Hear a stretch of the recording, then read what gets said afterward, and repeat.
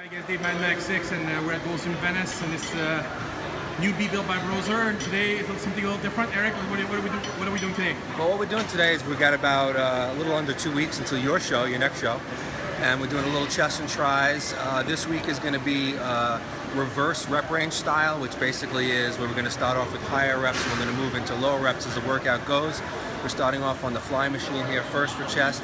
The rep range is 13 to 15. The tempo is about 2 seconds on the negative, 1 second on the stretch, 1 to 2 seconds on the positive, and 1 second on the squeeze. So it's a real slow movement, a lot of control, get a lot of blood in there before we move into the heavier movements. And I'm going to do my set right now. Okay, we'll switch to camera so you get to shoot me, shoot you, and we'll Absolutely. see how that goes. It'll be a little different today. Yeah, a full workout, you guys. So yeah, full speed.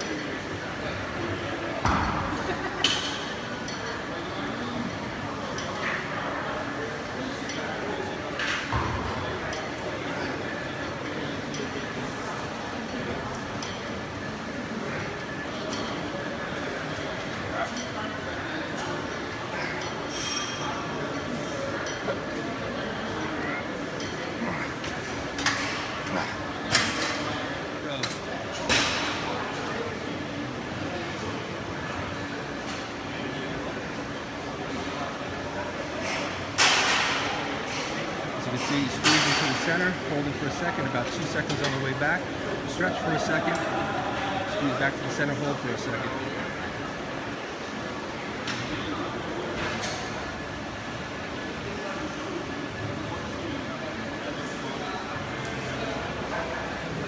Squeeze is small.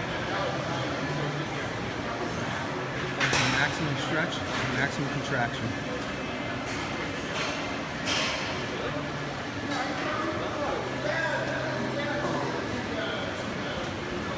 Squeeze.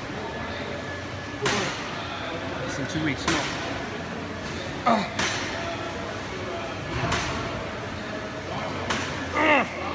One more.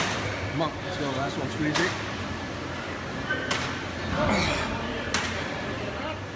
Okay, so the second exercise that we're doing for chest today is the guillotine press, or bench press to the neck. We're going to use it on the Smith machine, so we have a lot of control. We're looking to build the upper chest right here under the clavicle.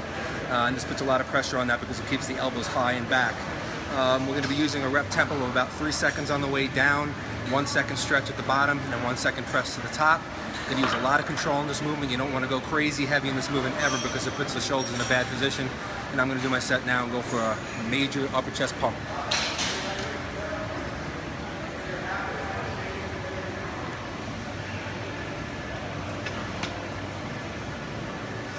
As you can see, when I do this, I set my body the way we always talk about. I'll bring my shoulders down, bring my chest up, and arch my lower back.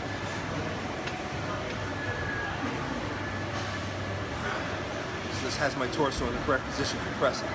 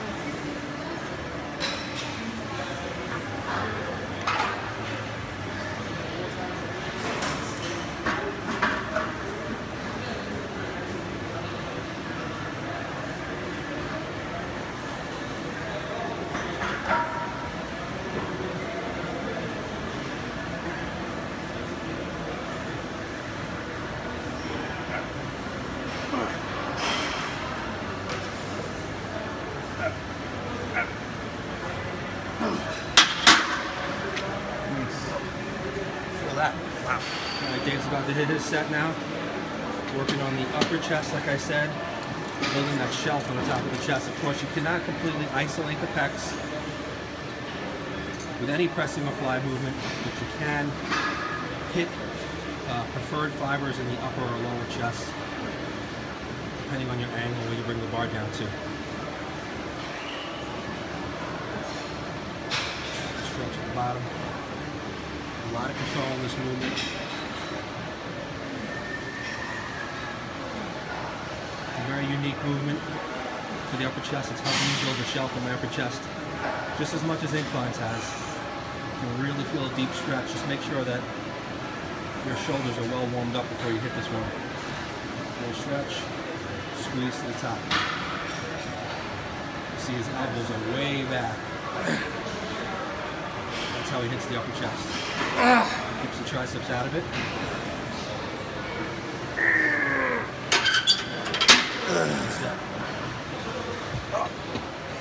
Alright, so we're continuing our reverse rep range workout here for chest.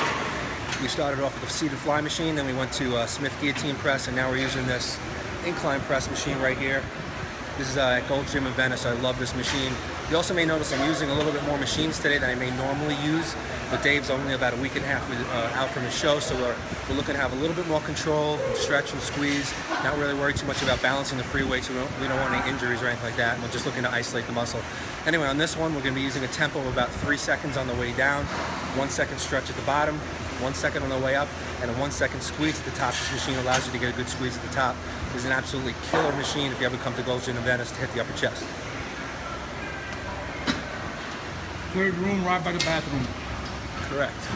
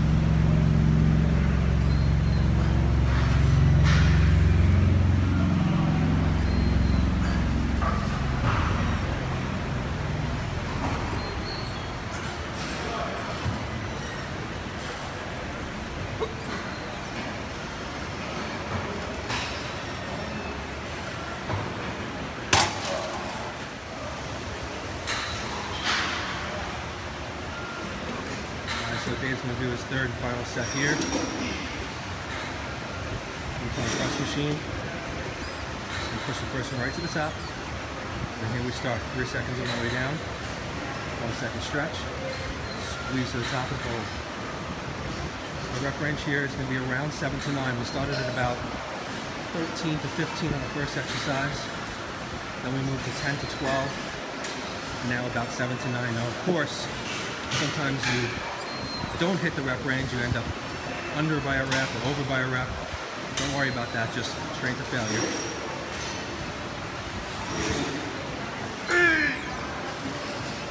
See, he's pushing his chest up so high, it's hitting his chin.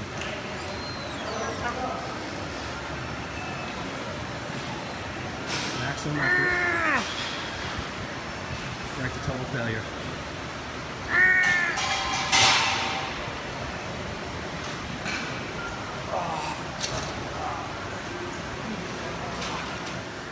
Alright, so we're into our final chest exercise, and just to keep us real, we're doing a little flat dumbbell pressing, no machines this time. At this point in the workout, we're just looking for 4 to 6 reps. About 2 seconds on the way down, 1 second hold, and then explosive to the top.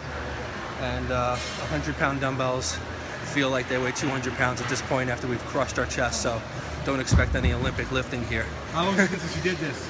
I actually have, as I mentioned in one of the last videos, I haven't done a real chest workout probably in about 1.5 years. Wow. Just doing about 3 or 4 sets, just pumping it up.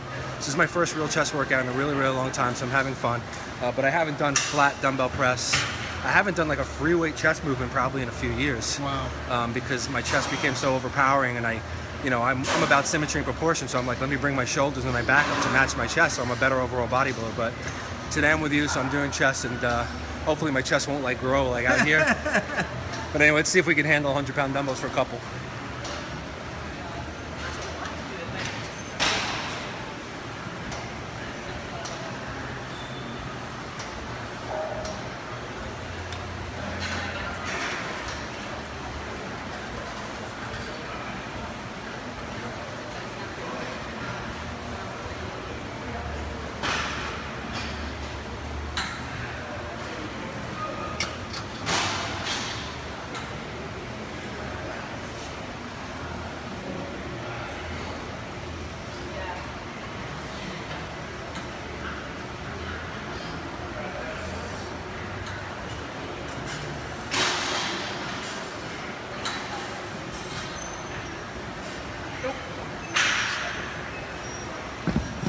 Picked those up and said these things are so damn heavy. So heavy. At this point in the workout, after what we've done, there's just nothing left in the chest.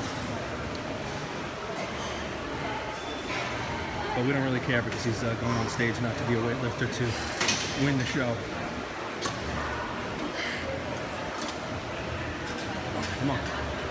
Goal is just 4 reps. Up. Come on, Dave. Up. Come on, one more.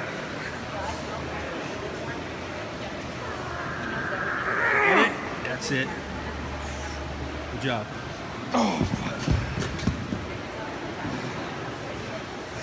Okay, so now we finished our chest, so we're into our tricep training. Today's kind of like a mini tricep workout. Later in the week is a full tricep workout. And what we're doing here, this exercise is actually a 1-arm overhead extension, but on a cable.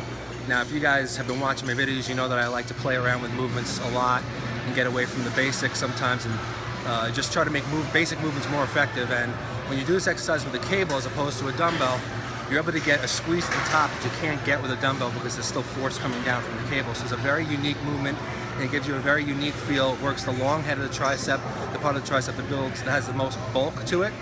So this is actually a good bulking exercise. I'm going to demonstrate it now. We're not going to be using heavy weights. We're going about 13 to 15, about 2 seconds on the way down. You want to hold the stretch for 1 second, 1 second on the way up, and a squeeze at the top. You want to take advantage of that squeeze because we're on a cable.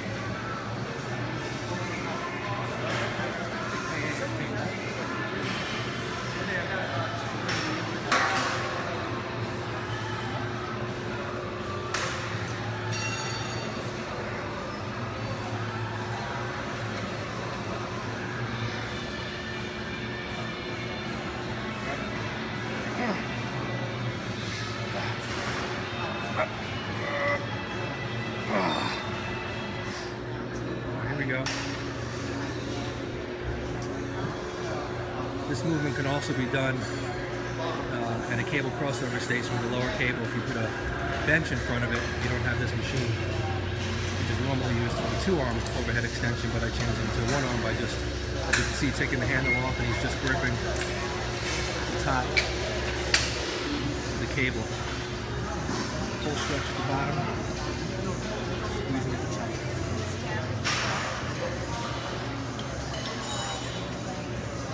Working that long head of the tricep. The position of the elbow up by the ear, you are working the long head of the tricep more so than the other heads, even though you're not completely isolating, you're just targeting. Going from 13 to 15, there's only 20 pounds on there, you don't need a lot of weight, don't get stuck on the weight. Do the form correctly and you will make the most of the promise. Get down to the last couple of reps.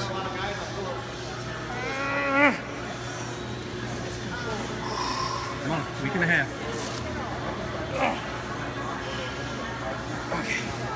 Okay. Okay, so we're moving into our second tricep exercise, and again, I'm playing with movements, playing with angles, just changing up the angles of push or pull.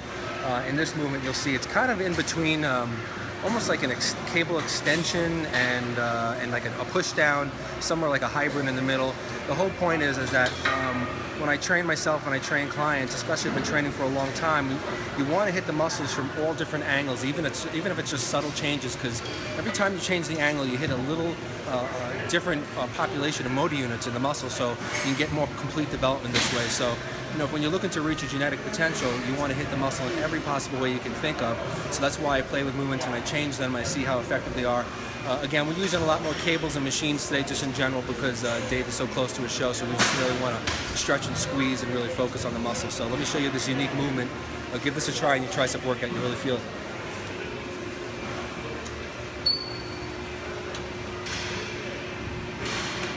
Now you want to lean a little bit away from the cable. You don't want to stand straight up. You want to lean in a little bit so it gives you a better stretch.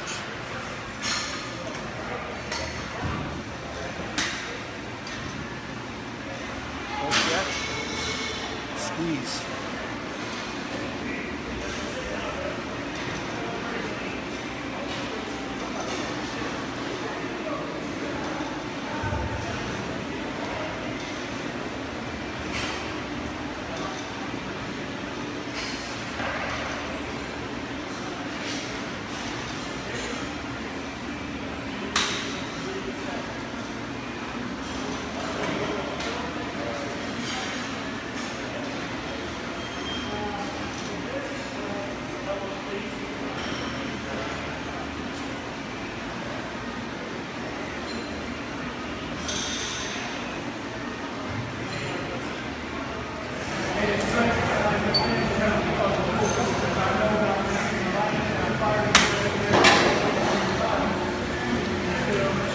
Stretch at the top, squeeze at the bottom. You can see all three heads separating the tricep. You can play with the angle of this movement a little bit in terms of if you bring it down more like a push down or more like an extension, exactly where you keep your elbow, exactly where you bring it up, see where you feel it the most, or even change it during the set if you want. There's little subtle changes. So you just made a change there, he brought his elbow up, and that'll hit the tricep slightly different. Different set of muscle fibers, and for complete development you want to exhaust the whole muscle.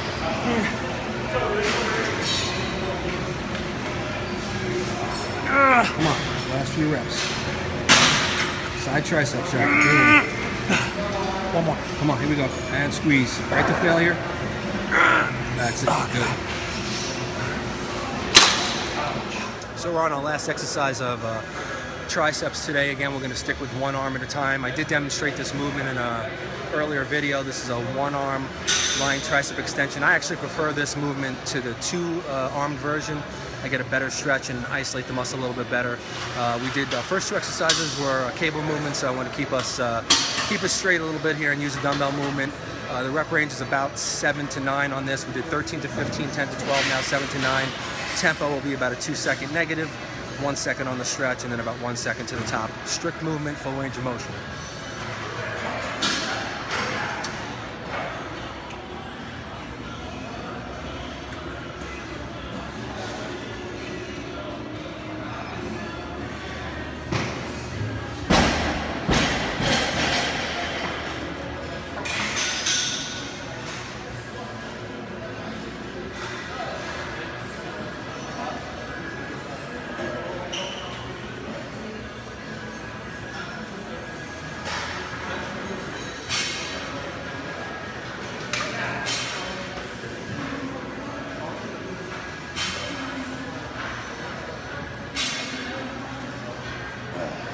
That's 6, Dave.